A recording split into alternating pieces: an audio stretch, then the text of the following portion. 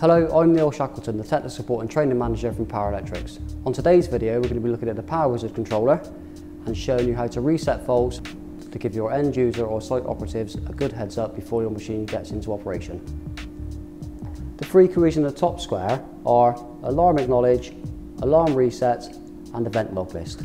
If we develop a fault on the machine, for example an emergency stop, the triangle with the two arcs for hard shutdown will begin to flash.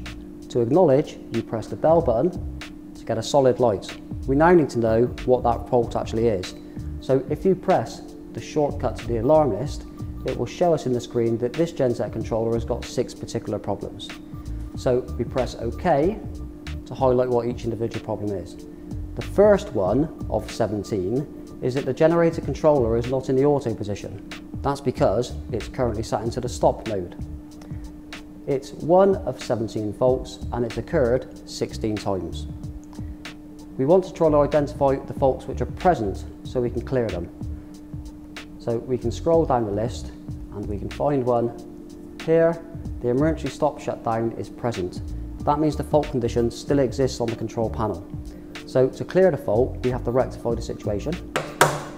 We've now gone from present to active, and now we need to be able to clear that fault. So if I push OK, it allows me to reset, push OK again, and that fault has now disappeared. We could go on to clearing the next fault, or if all faults are clear, successfully restart the machine. Thank you for watching today's video. If you need any further information, please contact Power Electrics.